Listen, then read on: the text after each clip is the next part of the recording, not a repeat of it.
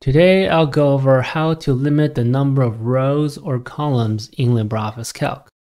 In your sheet, instead of having millions of rows or thousands of columns, we can limit it like what I'm showing here, where I only have the column going to H and nothing after that.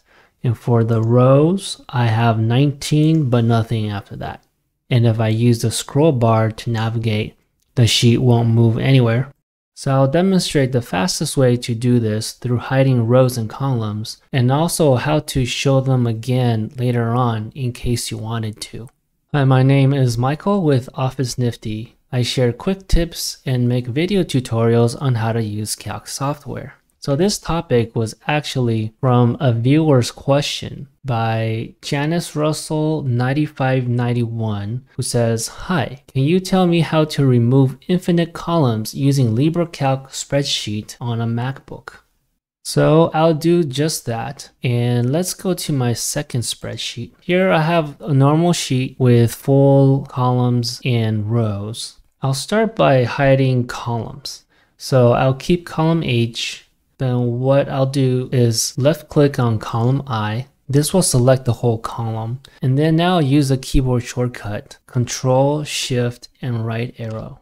So now we can see down in the status bar, it says selected 16 million or so rows and 16,000 or so columns.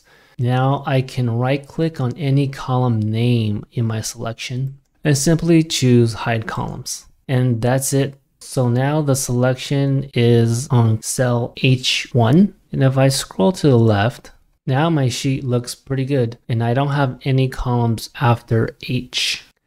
Now for rows, it's a similar method. I'll just select the row where I want to hide, and then to choose everything after it, I'll use the keyboard shortcut Control Shift down arrow. Now Calc has selected all the rows for me.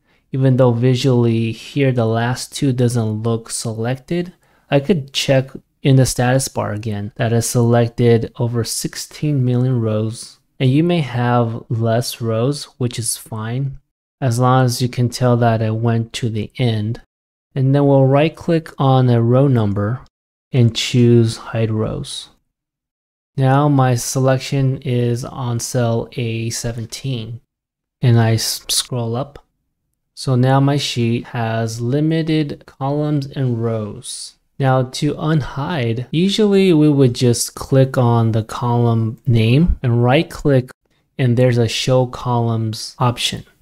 When I left click on that, nothing actually happens. And that's because normally the way to show columns or rows is to select at least two adjacent columns, and then we can right click and choose show columns. But in my case, I don't have anything between columns G and H, obviously. So to select column H and everything after that, we'll click and drag over to the right. Now it doesn't look like I selected anything more than column H, but we can verify down the status bar that it actually says I've selected over 16,000 columns. So this is what I want, and I'll right click on the column name and then choose show columns. There we go. Now if I use a keyboard shortcut to go to the end of the columns, which is Control right arrow, I'm taking here all the way to column XFD. And to unhide the rows, it's a similar process. I'll left click on the column number, but drag down, and then make sure that in the status bar, it shows I've selected a ton of rows. Now I'll right click on the row, but here the gotcha is I didn't click the row number. And so I'm not seeing the show rows option. If I right click the row number towards the left, now I'll have the show rows option. So just make sure you click the row number on the left and not just a cell within the row. Okay, now go to the last row by using the keyboard shortcut Control down arrow, and we see my 16 millionth plus row is displayed. And now I'll go back to the very beginning by pressing Control up and left arrow. My selection is now back in cell A1. And I made another video about how to freeze the top row or column in your spreadsheet. So take a look at that video next if you're interested. Let me know if you have any questions. Thank you for watching, and as always, stay nifty.